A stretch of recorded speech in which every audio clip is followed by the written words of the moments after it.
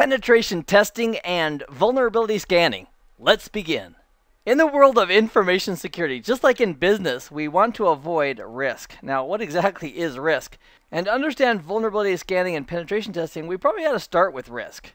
Now, to really understand risk, we ought to really take a look at the concept of what is a vulnerability.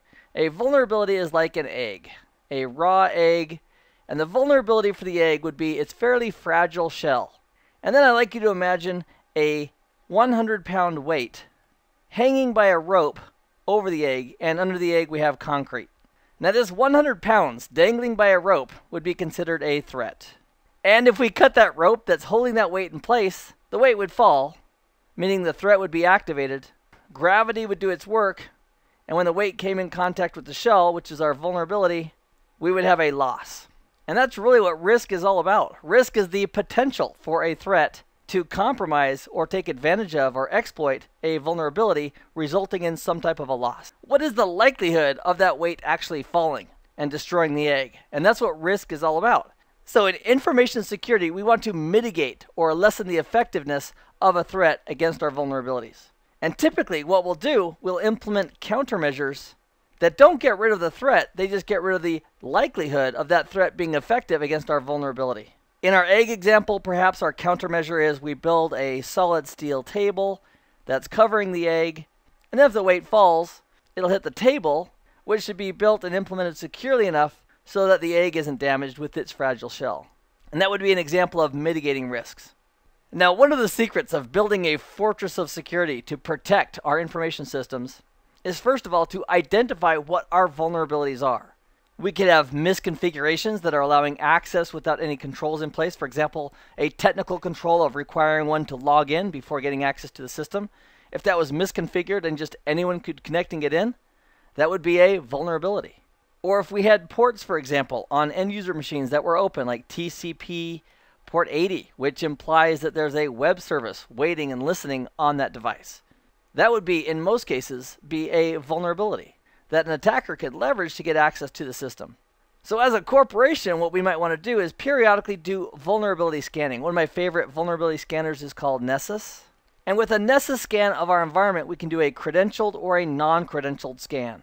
A credentialed scan allows the device running Nessus to actually connect to these devices, like Lois's computer right here, and log in. And doing a credentialed vulnerability scan gives the administrator more opportunity to be accurate in what it finds, and also to find out additional information as opposed to just scanning for open ports by themselves. And if we did do a vulnerability scan and we didn't have the credentials to log in, that would be referred to as a non-credentialed vulnerability scan. And the goal of this game is to find out and discover, to be detective in nature regarding what vulnerabilities do exist on our systems, so that we can then take corrective action to mitigate against threats that might take advantage of those vulnerabilities. And one of the key elements of vulnerability scanning is that it is passive. A vulnerability scan is not going to be injecting malicious software. It's not going to be bringing a server down when it finds a vulnerability. It's simply a passive, non-aggressive manner of discovering vulnerabilities on a system. Now, it doesn't mean, because it's passive, it doesn't mean that we're allowed to go ahead and do scanning of any network that we happen to be on.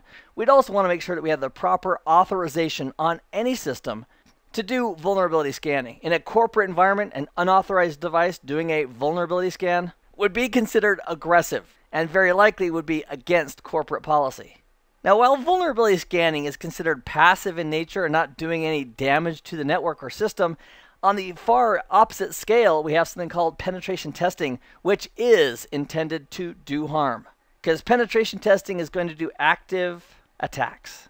So if you and I, for example, were hired as part of a penetration testing team to come in and do pen testing against this network and this system, it's very possible we may start off with some warm-up exercises like vulnerability scanning to find out what vulnerabilities may exist, and then we're going to break out our penetration testing tools, which would go a step further and have the potential to actually compromise the system, maybe take down a server, or install malicious software on that server, or get unauthorized access to an internal system.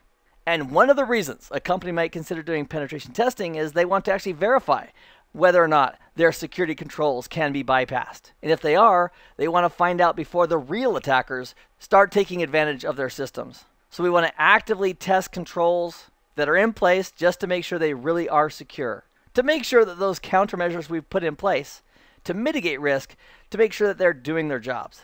And if the countermeasures are not doing their jobs, penetration testing could result in vulnerabilities that do exist on a system to literally be exploited and taken advantage of by the active penetration tests.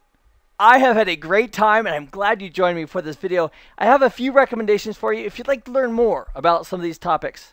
CBT Nuggets offers a Security Plus course, a CISSP course, a course on certified ethical hacking. There's also a course called Penetration Testing with Linux Tools, which covers a couple of my favorite toolkits, including Backtrack and Kali Linux. So again, thanks for joining me. I hope this has been informative for you, and I'd like to thank you for viewing.